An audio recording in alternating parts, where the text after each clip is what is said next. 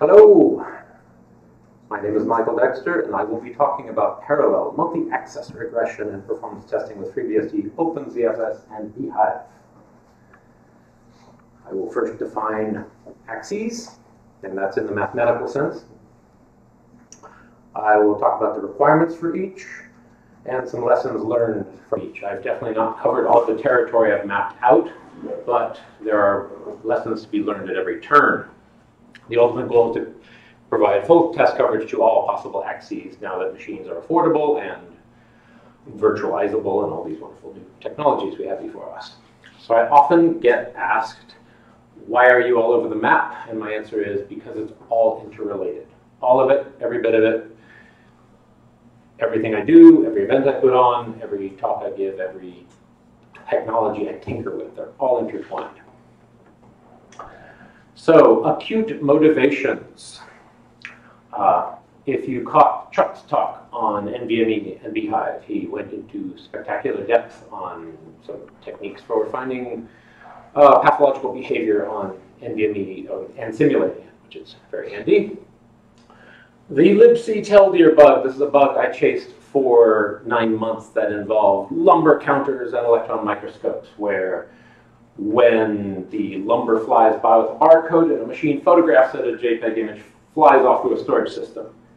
And it fills up really quickly. And the same goes for the folks with electron microscopes, taking pictures of silicon wafers flying by, because they fly by all day and night.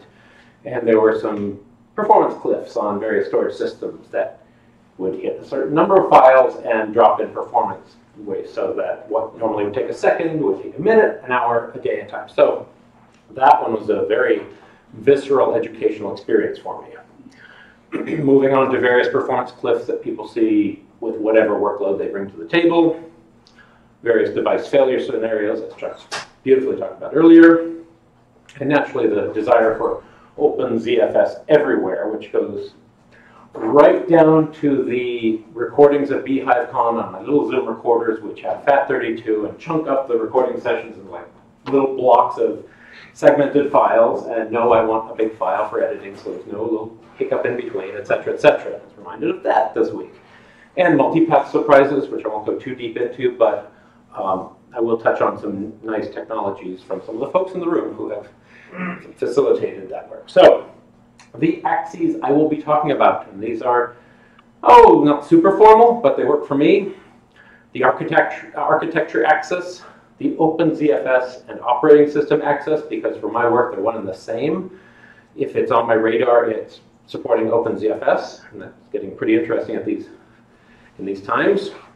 The hypervisor axis, which used to be quite simple, but now there is a lovely proliferation of hypervisors. There's almost one announced every few months. Wonderful. The threads axis, which is very OS specific, and hypervisor specific. I'll touch on that briefly. The version axis, which is the most accessible. Gee, stuff comes in versions, and there's the old one, the new one, and the upcoming one. And the devil's in the details in those. The compiler axis, which doesn't get a whole lot of attention, but all this stuff is automatable, so if you have several compilers at your disposal, it costs very little to aim them at your software. The options axis, which is very specific to one OS, and I'll touch on that, but it does apply to other OSs in various ways. And surprisingly integrated to all of this is the BSDcons axis, because it sets out a schedule for many of us over the year. More motivations. Architectures. I believe one of the earliest Berkeley motivations was to have a common platform for government contractors to have on whatever hardware with one OS. Great. Well, nobody wants a tier 2 or tier 3 architecture. And we had various talks this week about, say, PowerPC. It's still a thing, and there's some neat new hardware coming out. But if it's been neglected for years on end from the software side, and then great hardware comes along, you have a catch-up period. And so, in a perfect world, legacy architectures, unless absolutely available, would be kept up to date in some specific way. And new architectures, like all these ARM boards that cost very little and are available relatively plentifully, should be brought to tier 1 status as quickly as possible, because people just want their stuff to work. And similarly with OpenZFS, What's the one rule in file systems? Anyone? Don't lose data. Don't lose data! So, tier 2 file system platforms are a terrifying notion. It's like, well, this one works great, we lose data on these 4. Like, that's bad. That's really bad. And you get one chance with customers, developers, you name it. You burn their data, they remember that. It's the darndest thing. So I consider it very important that as new ZFS platforms arrive, and I'll be talking about, I believe, all of them, maybe not Haiku, but I think it's very important that they all get equal attention. And the hypervisor access, I've spent enough time with that I look at any given guest machine. It's a block device, a RAM allocation, and some network stuff, and that's what they all look like. And you can generally take a raw block device and plug it into any virtualization solution and get somewhere to some degree. So keeping them fundamentally portable is a good thing in my humble opinion.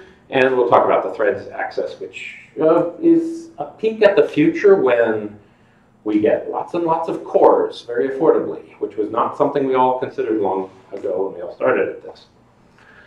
So the version access, we all live in some of the current status of any given operating system or third-party software, while some go way back in history. And some are surprisingly given flack for doing that until it's cool, and they're like, wow, it's retro computing. It's like, that's so cool that you brought back this whole thing. And there was just a talk on the backs in the other room, which is great, and all the issues one faces here and now with that. Compilers, if you're open source, your source code's available, it's compliant with published standards like C99, you name it, whatever. You have multiple compilers at your disposal. Why not aim them at it, see if your code is compliant with this standard as claimed, or if your compiler is compliant with the standard as claimed. So I don't think it's harmful to get too religious about compilers and disregard certain ones that are at your disposal. So just my opinion. The options access, I'll talk about that specifically, about the modularity of Unix and how it's actually a really good thing. And the BSD cons access that I touched on briefly, well, it does structure the work of a lot of us because we're volunteering. We're here just to forward our work for the community. The architecture's access. So I focused on, like most, what's considered Intel x86, in this case Xeon E3 machines. And the pile of ARM boards on my desk have not integrated into all of this.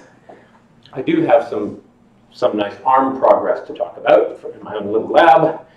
I offered my i64 machine to Theodore Rapp. It was like the length of that table, and he said no. And I'm like, okay, it's a new condition for Intel, like across the town in Hillsborough, but it went back to recycling.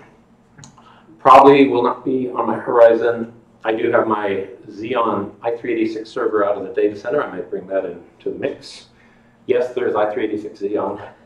PowerPC, you'll see in a photo there are some PowerPC machines at our disposal, and they're new.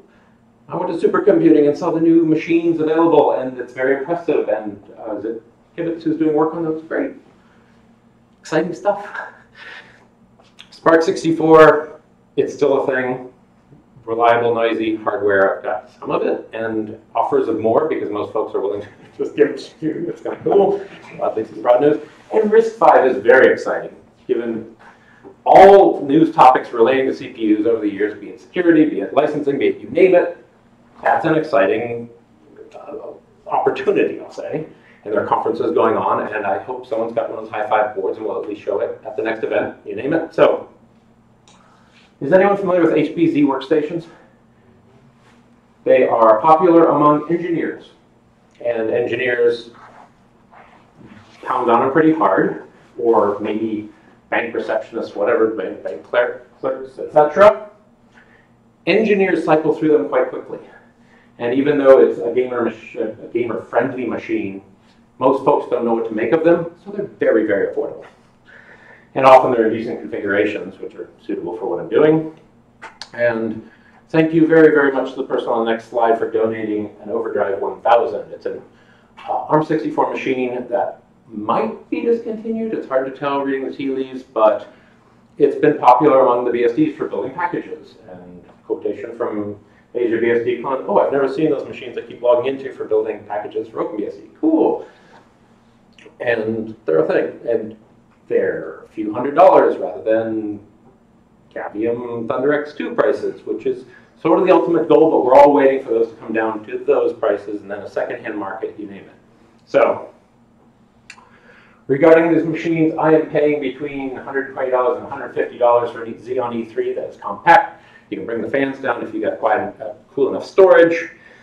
I noticed that NetBSD needs its own video card, but hey, I've got 10 of them lined up, and having a platform like that in my multi-decade time in the community is revolutionary, because I could have dreamt about that, but it would have cost tens of thousands to hundreds of thousands of dollars. I'm glad someone else spent the money and let it depreciate. So, Overdrive 1000 for what it's worth. They're serial only, but with a built-in adapter, which is kind of cool. There is no PCIe slot. That would be very cool. There's a small bug in 12 release that I've been talking to Manu about. You need to load OpenSolaris.ko and set it in the loader, and you'll be fine. But it does have a generic, the experience we all want. You take a generic OS installation, not a dedicated OS, a machine-specific one, boot to the USB, install it, reboot, you're there. The Zen folks have been hardware surprise rebooting theirs at length. They may have BIOS corruption issues related to that. Don't got the power to expose. Very nice. Moving on. Once you establish a stable platform of identical machines, you slowly work your way up in the stack and get to, say, okay, don't benchmark with DD, but it's a useful little tool and has its place. And so let's look at, what do you do if you just run some DD on OSs, even just going from dev 0 to null? And when you're trying to achieve a POSIX environment across very, very different OSs, you're often very limited to the tools available to you.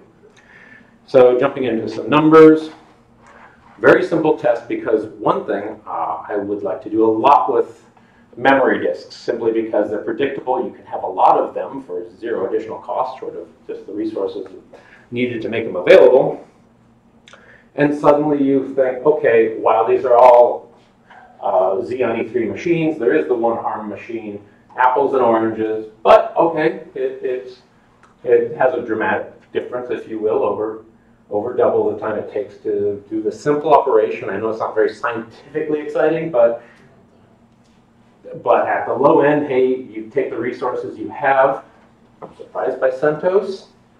But the eye-opener here was when you get into, like, say, dev random. You think, oh, I'll throw some random data from point A to point B.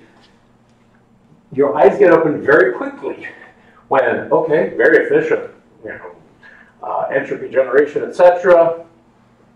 But I didn't read the warnings about CentOS, which apparently takes a very long time to generate entropy, and you simply have very little use of the random device until fully warmed up, and it just wouldn't produce results. It can't be right, but no, in fact, that's right. And I fully appreciate that. Okay, it needs proper warming, great. But if you're doing virtual machines that come up and down and are evaporating in front of you, you actually really want some solid entropy from day one, from second one. And kudos to the OpenBSD folks who are looking at this from a boot perspective on up, that no matter what you do, you should have entropy at your disposal. 120 seconds, we'll get to why, what's going on there. Windows 10, 10 minutes. I was like, wait, what? But then, okay, you random. And a more efficient random. Some have a traditional random number generator, garbage generator. And so, okay, numbers are more predictable. Still a little surprised at Mac OS. We can have that conversation afterward. But ARM machine, okay, if it's providing meaningful randomness, fine, give it time. You random on Windows, blew away everyone else. Suddenly it, okay, exact opposite, pleasant surprise. So first off, don't do what I initially did, which is just aim while building infrastructure, just do completely random, dev random, and get results that have nothing to do with the file system you are testing based on that. So if you base your results on that, random device performance, your results are meaningless. And I'm sure Nat has a lot to say about this. Yes, You'll come up later, don't worry. Why don't you dev 0? It's great on ZFS. You get great performance. And yes, dev 0 perfect on ZFS. It just politely says, wow, we know nothing's happening. Great. And then you have screaming performance. So it raises questions like, okay, do we generate or retrieve fixed sets of random data that we pass to all our machines that will participate, hopefully store them in RAM that we can just quickly read from and keep ourselves on a level playing field, because keeping things equal gets really tricky really quickly. Moving on. So naturally we're probably using a BSD DD and a GNU DD, and maybe the algorithms are dramatically enough different that it does make a difference. One, okay, you'll see this a few times, I really want a portable BSD userland like they had from day one. That's just available on, instead of Cygwin, we'll touch on Cygwin for Windows, and you name it, all the tools, such that we can have at least the same source code, maybe with the same compiler, available on different OSs. However, having said that, when you're talking to end users on insert operating system here, they are, by definition, using insert operating system here. So if they're on Windows and for whatever reason their application grabs some random data, they probably use the OS tools rather than bolt on nerdily some little thing and install packages and like get the Unixy one. So I will focus on keeping the hardware consistent and, as appropriate, everything else consistent. But yes, users have their own use case. My working theory, keep that hardware consistent above all. Identical VMs, that's a tricky notion, because they're competing for shared resources. So if one's getting preference than the others, that's actually probably harder to keep consistent than a bunch of machines making a ton of noise in the living room. So keep the consistency to the workload and the hardware. If it's the exact same file set that is being used in your read, write, test, you name it, I think that's rather valuable. So the Z-axis. OpenZFS. Any users of OpenZFS in the room? Okay, a few, one or two, cool. It took me a long time to appreciate OpenZFS, but the more I use it, so that minute to learn, lifetime to master thing, I really like ZFS. I do.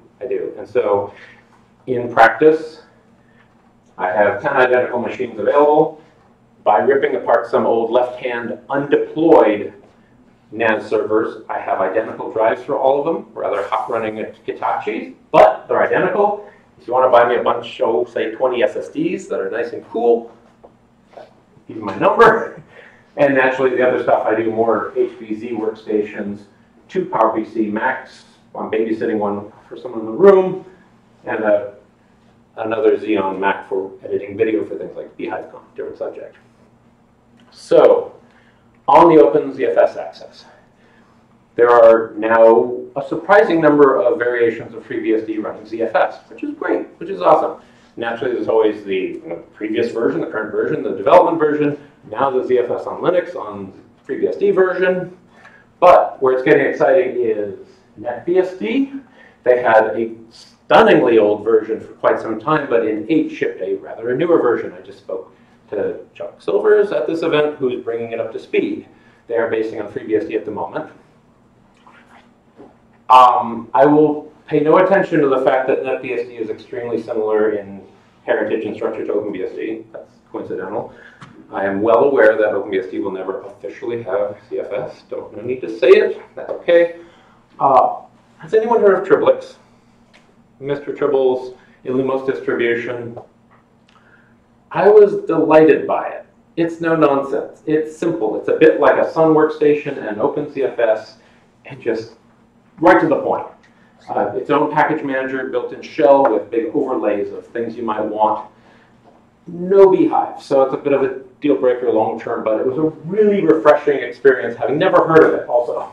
So OmniOS CE apparently is doing a very good job of keeping up with bhyve, which is also close to my heart and will eventually be part of this, but the storage is also pretty darn important.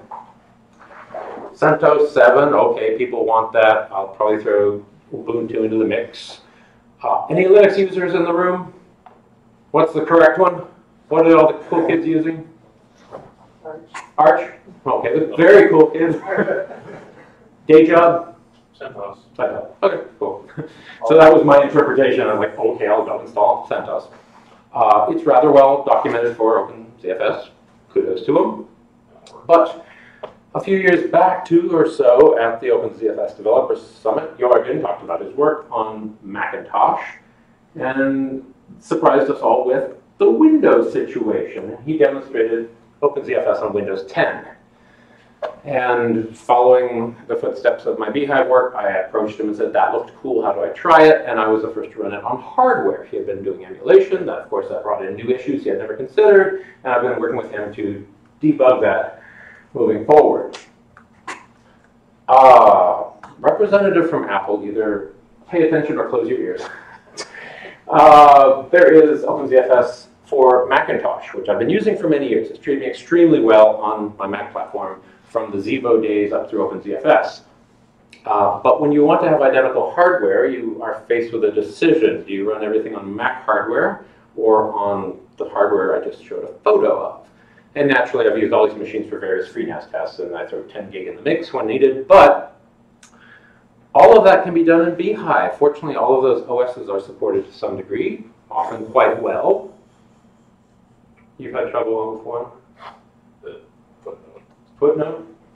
Oh, yes, the virtual version is much quieter, I admit. So I was going to joke, what's that noise? Yes, that's the wind tunnel in the office, and my wife had someone staying over. It's like, can you shut the thing off? I'm like, yes, I can, but about 5 a.m.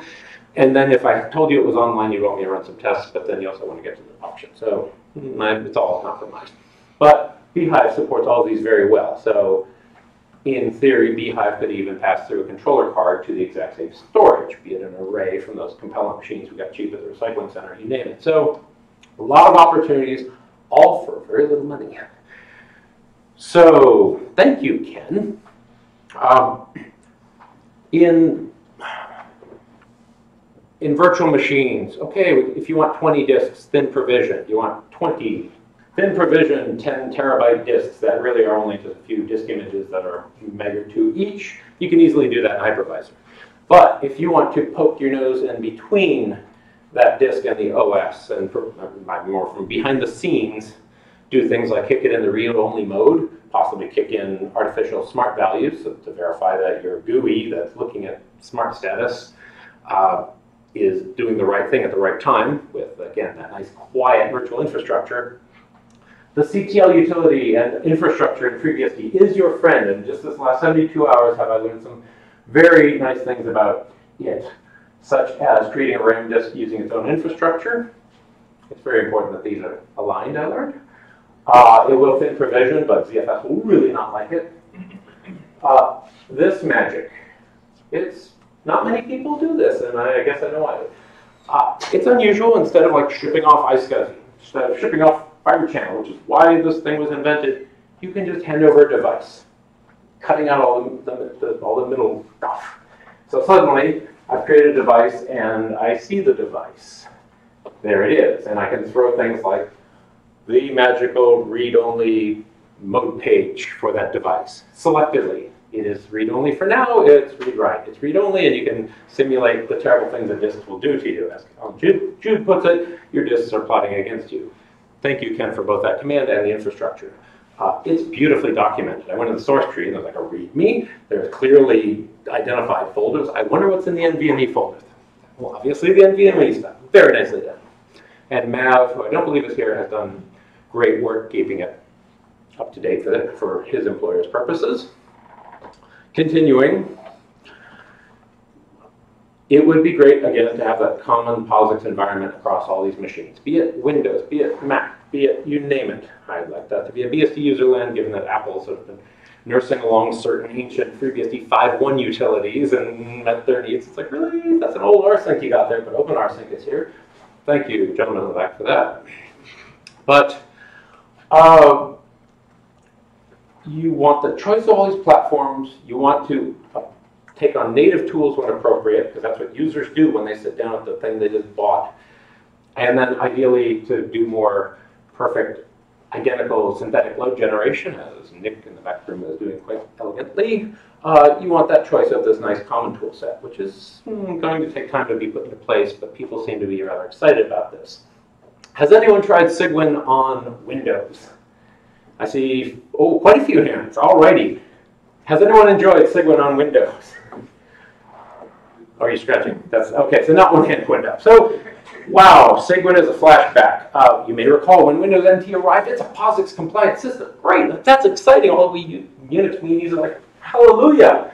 And along came Cygwin in '95, and then stuff took place. Interix, services for Unix and MinGW, and then the Windows subsystem for Linux. Okay, it's not quite what I asked for, but okay, cool. And the big question, are we there yet? Because it sure feels a lot like 1995 when you use Cygwin. So, there are many familiar utilities. Naturally, often GNU utilities, but often there's a BSD equivalent. It's great, that's awesome, I'd like to have them all. It is notably missing quite a few, which is a bit frustrating, but you can hop in there and add tools like a familiar shutdown. Smart Mon tools was very impressive. That's there, and it works. I know there's some progress by Chuck in the room to bring a smart utility to various platforms. I appreciate that. And if you want Git, Screen, you name it, it's out there. But so quite a few things are missing, and it still feels like it's 1995 throughout the entire process. I want a shell to work like my familiar FreeBSD machines, like C shell. Actually, on Mac and Cygwin, you can do a simple little change to your profile and get the up arrow SS for the SSH command you did like 10 minutes ago, and there it is. Yay, hallelujah. And you can do tricks to have like an actual working home directory. Most of us go into tilde, and you get your home directory. Well, you get your Cygwin home directory, which when you're running a Windows GUI and running command line, you kind of want your home directory to be the same thing. So it seems to work to do this little trick by just kind of soft linking. And there's the bash history. And I think it was over SSH, you don't have the proper paths for your binaries identified, so you probably have to prefix them. But it smells like Unix, tastes like Unix, quacks like Unix. That's cool, works for me. And again, here's that bash trick. That's a bash trick to act like CSH. And naturally open up your SSH port and launch one of the many SSHDs available for Windows. So I ended up using the Cygwin one. There is now one in the GUI. With the recent Windows update, you go and enable the feature, and there it is, real SSH from the folks in the other room. Very cool. And again, your path may not have it be properly handed over SSH. I don't want to chase that down, just prefix everything correctly. And finally, it's been very educational. I've learned what's going on here. It is indeed a crash dump. I've learned where that goes, what tools to open it up with, and how to analyze it and hand it over to the developer. That is documented here. This is my gift to you. That was not what I came to the party for, but there it is. I have, with the organ's help, documented Windows crash dumps. Oh, come on. DBGX. There's the tool, you lose the X. Because it seems Microsoft is taking over the debug tool, so it's in the store, but still is kind of on the person's web page, and it's kind of in limbo, and your mileage may vary. CDB all the way. Great. Oh my God, It's still the debug toolkit. No, cool. WinDBG works fine. WinDBG works fine. It's all about the same. So it's still okay. Okay, I'm just giving you hell. that's cool. Moving on, I want to automate. Many of those machines have, say, Windows keys burned into them. Cool, I want to document that without leaving my desk and using my phone to get it, to zoom in, try to distinguish, hopefully no I's and O's and ambiguous characters like on the serial numbers, but you can do tricks with the ACPI dump. That's the GNU one from ACPI tools. You can't do it with the in-base one in FreeBSD, but suddenly you can pull out that serial number, you can pull out those, the key, product key, and the serial number, and then start interrogating your network devices, get those MAC addresses so you can wake them up. And it's like, okay, this is more Unixy than I expected coming into it. That's cool. And often at BSD, they've changed their package path since I worked with NetBSD a good 8 years ago. That's okay. I found it. No problem. choose the right shell so you get like a backspace, you name it, and suddenly, okay, I remember my old friend NetBSD. Zen on NetBSD treated me really well. It never hiccuped. Bless their hearts. And naturally, they have a unified checksum utility, so you kind of tell it to be MD5 and do your thing, but okay, I can handle that.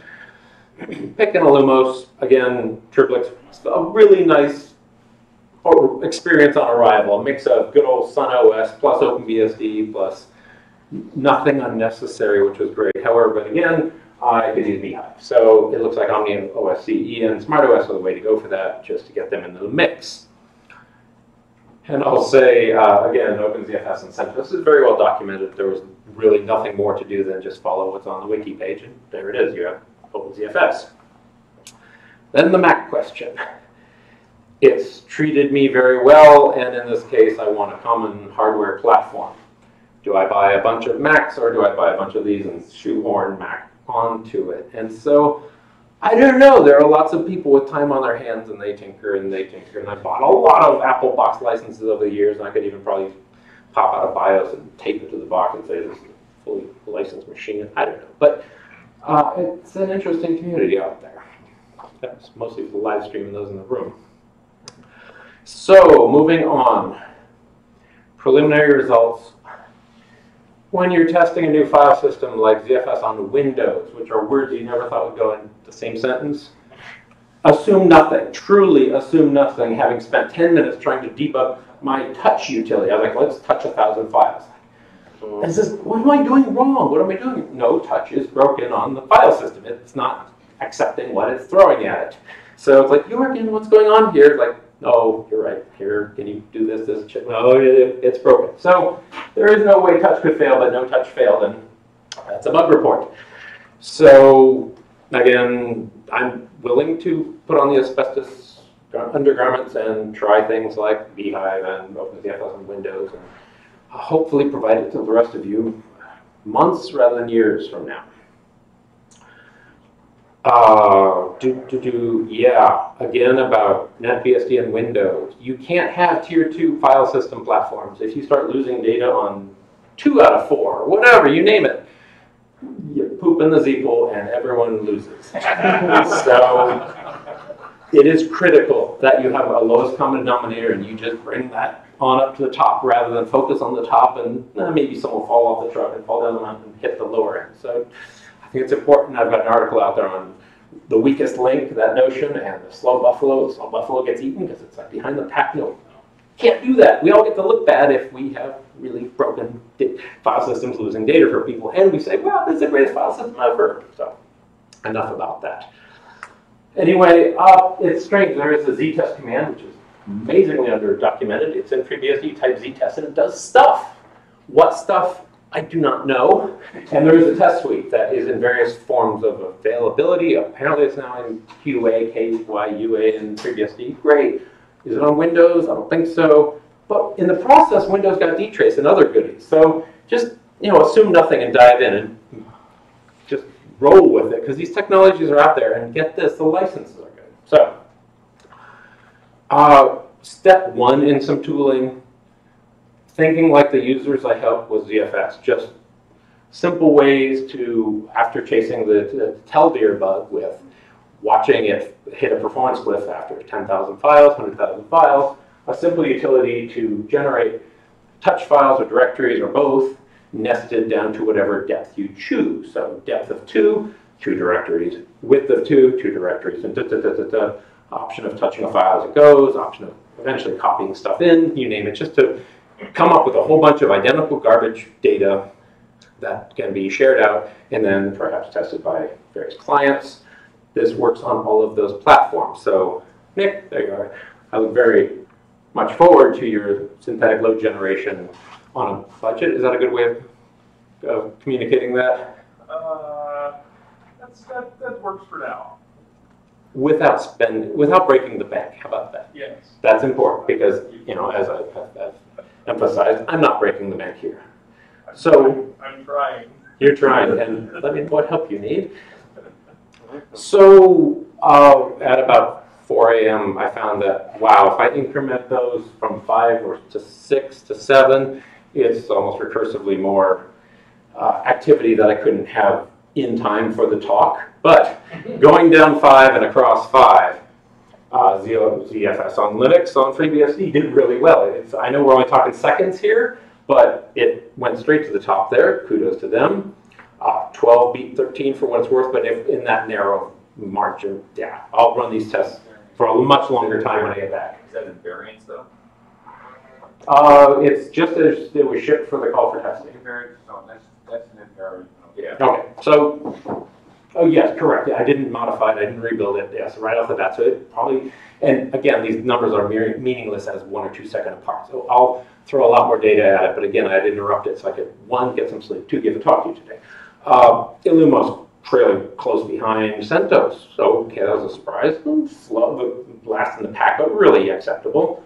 ARM, I have not rigged up the same hard drive, but I will be able to throw the exact same OS at the same hard drive for what it's worth, even though the architecture is totally different, to keep those consistent.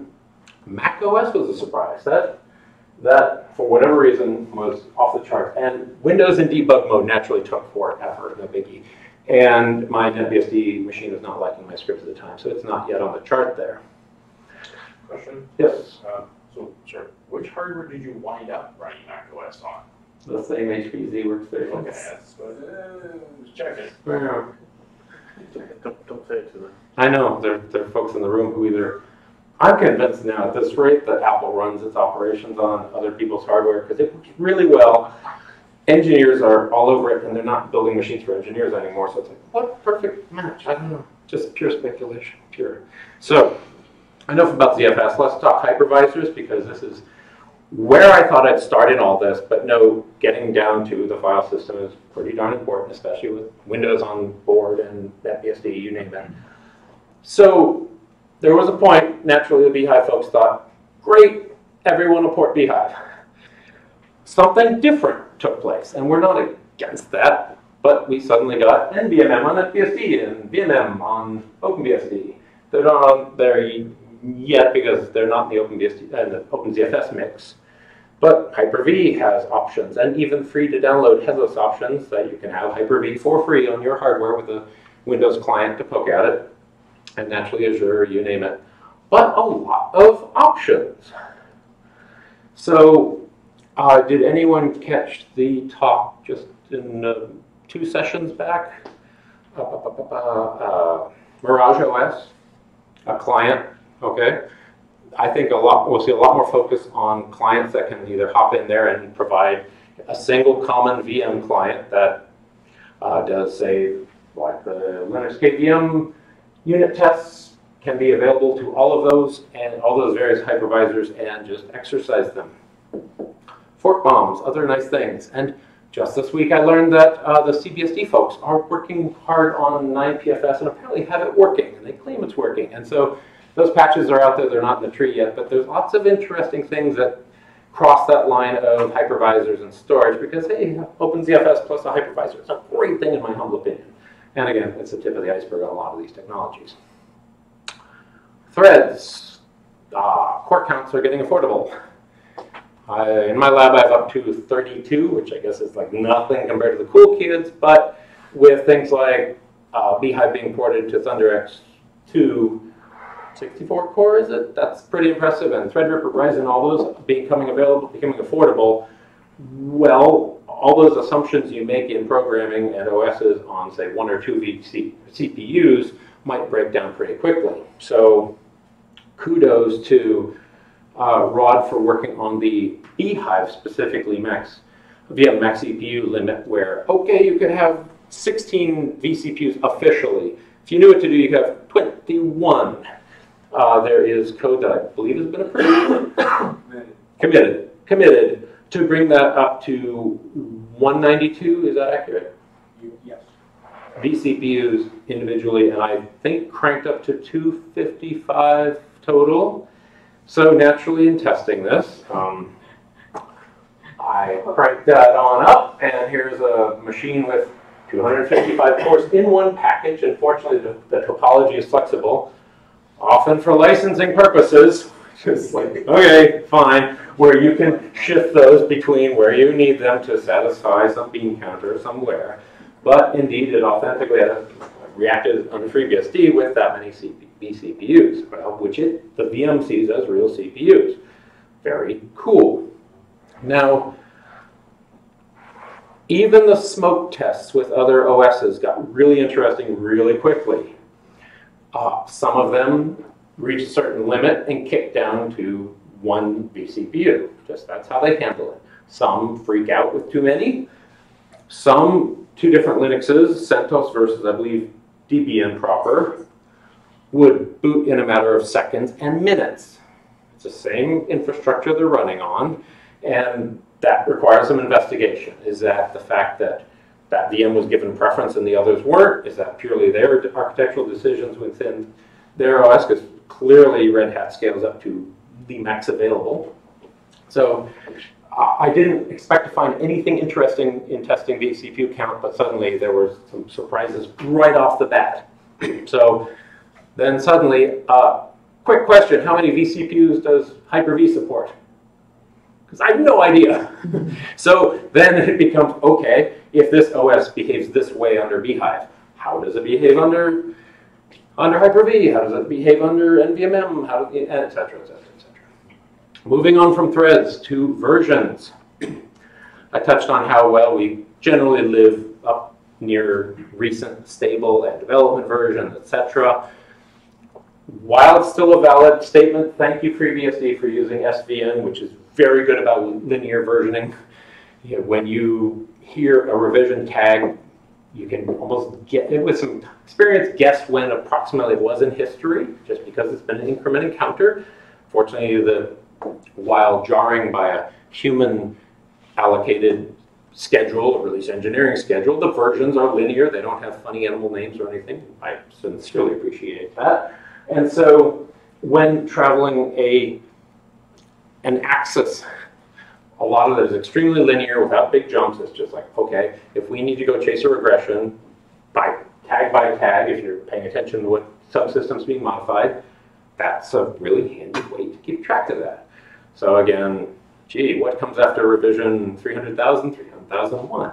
I can even figure that out. That's awesome.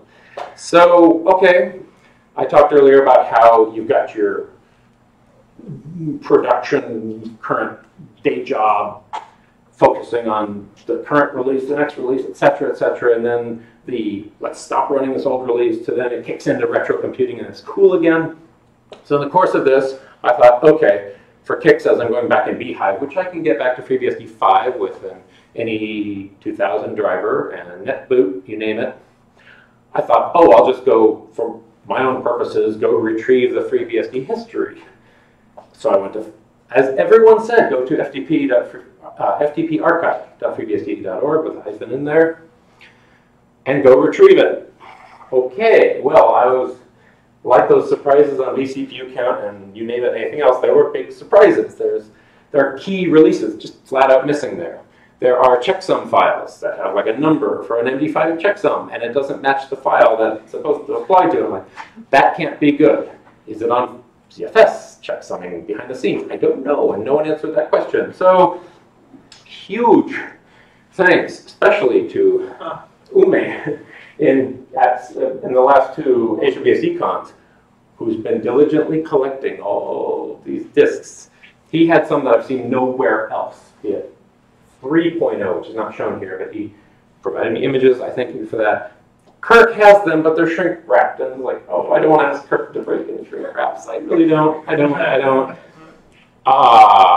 know if the published online ISOs are different from the Walnut Creek ISOs. I've heard they should be one and the same. If I were Walnut Creek, I'd probably put my name in it. I don't know. Yes, sir. If they're published copies with the Walnut Creek CD-ROM logo on the publication, the ISO online should match. Okay. That was pretty much. The answer was that the Walnut Creek ISO should be one and the same as the project ISO.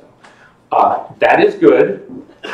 When you have a few colleagues rip their CDs from way back, you get to have conversations about, like, check that 3.1 disk on your shelf for a smudge. Like, what?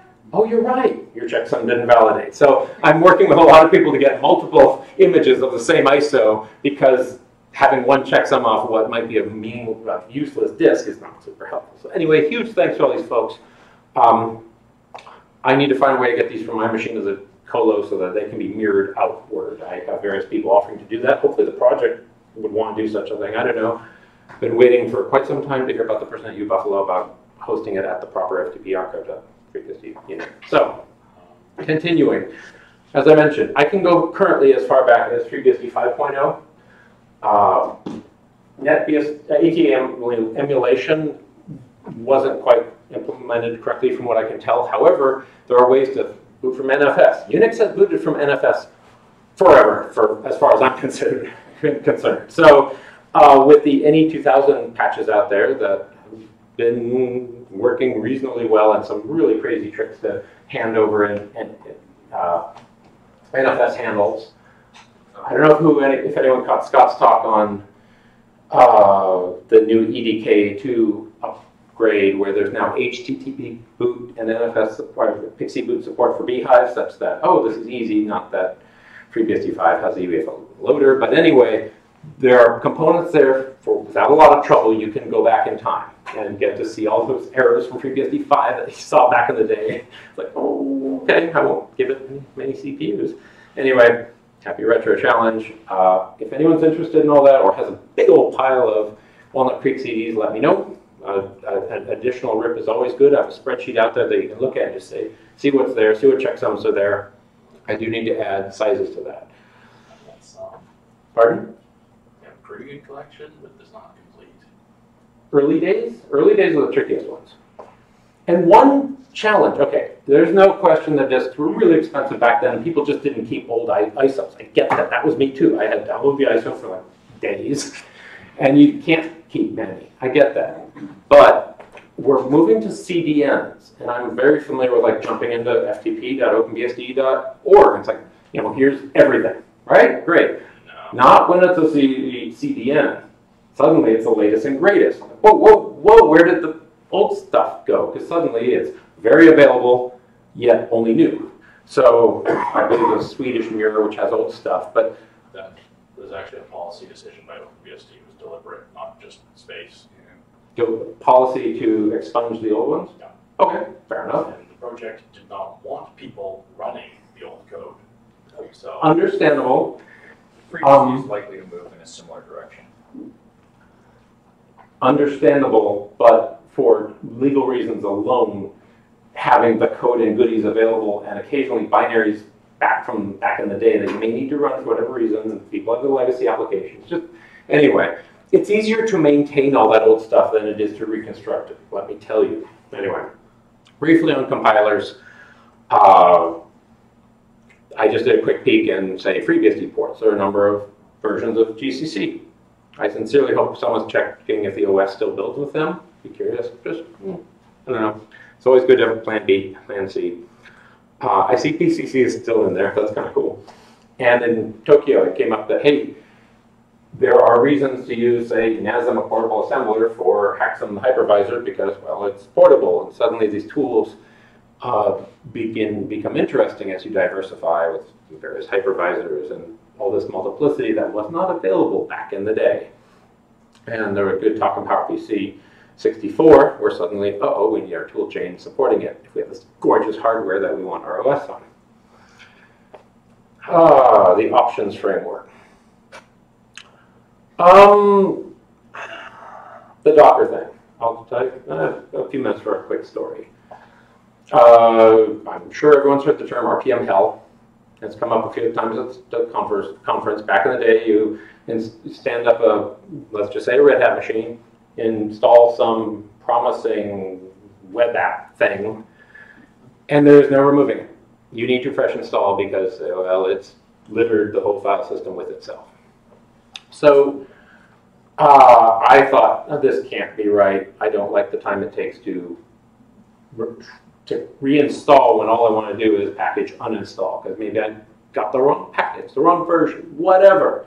So FreeBSD jails are what brought me to the BSD community. I was sat down at it in college, not even knowing that it was like for FreeBSD, but okay. Like many people I've talked to, I sat down and did what was perfectly logical naively, which is disable all the build options and see what the minimum system looks like. Yeah. And then you add them back as you need them. And you have a dedicated jail with your mail server and its dependencies, and maybe use LDD to just find out what it truly needs and either copy those in manually, and all these strategies. But oh wow, was there ever pain and suffering chasing those down. And years upon years later, I discovered Paul Henningkamp's build option survey.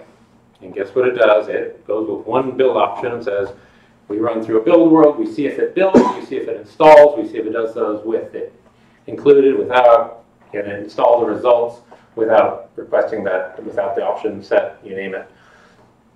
And the survey goes through all those options, and those options have been growing. And wow, it takes about 93 hours on my dual-core Xeon Sandy Bridge machine. But I've been nagging people and narrowing down which ones are broken. Some of them are ridiculously simple. Someone adds a bhyve component, and they forgot to add a little without bhyve to that one component, because they added it to all the rest of them. And it's like, oh, forgot it here, add a little make flag, make entry, and it takes care of it. Huge thanks, to cut to the chase, to Bjorn Zeeb for working on the iNet ones. I know he's been concerned about saying, hey, can we build an IPv6 only system, kernel and userland? And so he cleaned up some net ones that were above my pay grade to fix. Our Macklin also worked on a few. OpenSSL is still a challenge because it's got tentacles everywhere. Some of them are really straightforward. Some of them are very tricky to me. So if this interests you at all, great. But that thin jail. Any Docker users in the room? Is there anyone thinking that, wow, what if we just had a single application in a lightweight machine that does one purpose and is quickly spun up and destroyed, and you name it? It's like, we've had the infrastructure to do that for decades. You maintain it and you get that functionality for the most part. Granted, there are a few concepts in Docker that may not be there, but that functionality has been largely available and desired. And I can say that firsthand. So please do maintain your build options if you're maintaining bits of the FreeBSD tree. And looking back, the conferences really do structure many of our volunteer work. It's a good motivator, and I found that bhyvecon is a really good motivator to developers to say, hey, can you have that ready by the... That thing looks so cool. Can you show that there? Because I bet you can. I bet you can. And then boom, it's like, yeah, okay, boom, boom, and off it goes. So it's the greatest form of arm twisting, just to have these events with all the wonderful people and getting answers to questions at every few minutes in the hallway. So thank you, Dan, thank you, Adam, thank you, everyone. Deadlines drive delivery, and the conferences are really good ones, especially if you have a talk to give. Future tooling to really automate this further, and I know this was of interest to you. GNU Parallel has long been out there to do multiple things in line. Andrew Fresh is here, and he's got some tmux tricks to just run the same command on a bunch of machines. That's kind of the approach I'd be after. Just real simple. I just want to see that this list of things is shot out to those machines. We're not talking fancy clustering. I just want the same command run, etc., etc. You will always find quirks as simple as DD wants the dash block size big M or little m. It's like, oh, right, I forgot that one needs that one. Which gets back to, do you embrace the native tools, or do you go with a lovely portable BSD user land? That would be awesome. So you have one genuinely same utility, hopefully built with the same compiler, and off you go. So it's definitely a journey. So smart control, I've spoken at a few events about the future smart utility, and who's parsing smart output? Anyone? Anyone? One? Only one? Okay. Anyway, we all have our tricks for extracting information out of smart, and the time utility behaves a little differently on every single event. So thank you, Chuck. He gets it and thought, wow, okay, let's do a permissively licensed smart utility that could be included in a BSD base. And as it turns out, a very kind streaming-related person from the conference is like, oh, we run smart control on our drives every 5 minutes. It's like, wait, that retrieves stuff that's cached in the OS. You don't need to poke and grab and repeat all that every 5 minutes. So by just stepping back and looking at the problem and the workload, you name it, did we hear why the one disk would perform better with smart running? Like the utility running? It was just a quirk, but there is weird stuff, and these rocks need to be lifted, and you need to take a peek and see what strange stuff is out there, because you will be surprised. Thank you. So don't pound too hard, and if you want one value, temperature, let's just say, go get the one value. Don't exercise the entire thing. You know its serial number already. You don't need to retrieve that. And I have a shell-based prototype for what I call p-time, a precision time tool.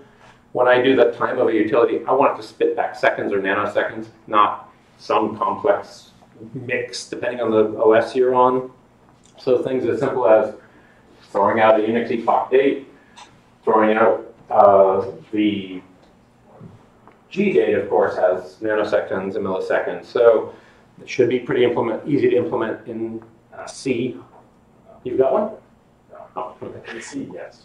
Okay. So that's a little pet project I have a few folks interested in. Oh, where things really didn't go well, I was hoping I'm ready for this without OpenSSL. Again, need some love as a build option, but with that in place, FreeBSD will be pretty darn modular, all using 90% working, +% working infrastructure that's been maintained for decades. So maintenance, it's a good thing.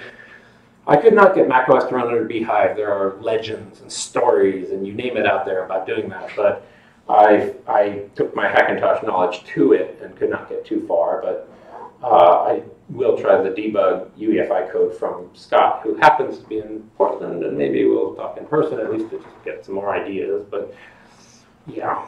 And I couldn't build FreeBSD 8 with PCC on 11.2, just to think, okay, I knew it could be built back in the day with that compiler. Can it still? Maybe I need to jail it, I don't know, but no OpenZFS platform left behind, please. It will hurt all of us if we have OpenZFS platforms that lose people's data. It just flat out will, and the headline beats all the technical facts behind it. So in all of this, one of my key motivations, once again, is keeping those regressions from ever surfacing. It's affordable to test this stuff, and kudos to those with the IX team who are now very serious about that. Good work. I'm very pleased to see that. I'll say about the 15th time, that portable BSD userland, that's been a need since day one when they requested that from Berkeley. I don't know how that fell off the priority list, but it's really still needed. And of course, for the purpose of Unix everywhere. I still am a believer that that's how the future will look, phones and all. So epic thanks to many in the room. Thank you, Ken. John, who's at the conference. He's been remarkably helpful in bhyve earlier than expected with like the assembler, which you need to support the instructions for bhyve, that support bhyve, you name it. Chuck Tuffley, thank you so much. Your work on Smart and NVMe has been awesome. And go check out his talk. He showed using Wireshark to listen to NVMe calls live and to potentially filter them. It's like, ooh, X-ray vision, very cool. Jorgen Lundman, who's done CFS on macOS and Windows. He's been great to work with. Rodney, for work on Smart early on of like, well, here are the problems, here's what's going on, for the work on the virtual CPUs, you name it. Lab assistant Connor Bay, who was up with us at Linux Fest Northwest, he gave a great talk on FreeNAS and pfSense, and Deb was blown away from the foundation. And that's what new community members look like, be it people at vendors who just dive in and get to learn a few things, or students who work really hard. And Alexander Moulton, naturally, who's done major heavy lifting in the CTL stack and all things ZFS, and bless his heart. And I've tried to do the bhyve form there for my little Benny bhyve con mascot there. So, my thanks to you. I hope this inspires you. I hope this gives you ideas. I'm welcome to your ideas. I'm looking for those missing disks, because there are clearly people who couldn't care less about all versions of software, but then there are those who think it's cool from a retro computing perspective, and those who may realize we have to go chase down software for a legal investigation to just get that chain of, you name it, all straightened out. So I still see value in that kind of stuff. Any questions for me? Yes, sir. I'm doubtful about your strategy of cutting out your license and pasting it to the. But Speaking for Apple, they don't pay me enough to care about that. okay, cool. I would be curious to know if you have problems of either false positives or just infrastructural issues, in particular tracking head, right? Because you're super interested in regressions in OpenZFS, and yet you're also testing against a moving target. Perhaps you can speak to that. So the question is about false positives in chasing moving targets, and moving target is actually the perfect term even for derivative OSs and storage OSs based on the operating system. As I touched on, definitely when virtualized, you are surrendering so many typically static and fixed resources to virtualized mush, where you have all your storage from all your VMs competing in some way. I think you're almost guaranteed to encounter very false positives, where you may want to start there and push the hardware as quickly as possible. Continuous integration is a hot topic. I sure hope people are only building what they affect the modified components rather than, oh, someone made a document that, and that's what we build the whole OS. And yeah, okay. Thinking what other, whenever there's a highly surprising anomaly like CentOS taking 7 minutes to boot on a multi-vCPU system, that can't be right because they probably spend more money than anyone on supporting large multi-core hardware. So right off the bat, my instinct is just rerun it a bunch. Let it run all night. I get to sleep and it gets to crunch away, see what's waiting in the morning. As for chasing head, that's going to get really interesting with what looks like a shift to a different code base, hopefully a unified code base for ZFS, and turns out perhaps after discussions this week, PF. And well, just roll with it and keep testing. Unfortunately, full circle, the hardware resources and the software resources are plentiful. And if you have, say, an emulated network card in Hyper-V that is more accurate to your use case, and that's what you're testing, use Hyper-V. I won't fault you. Use whatever tool is available to you, because that one's available for free. Hyper-V is available as a downloadable ISO headless. Does that answer your question? Yes, thanks. Cool. Others? I'm generally easy to find. Bring me your log mail, hate mail, you name it. And thank you so much. Enjoy the auction.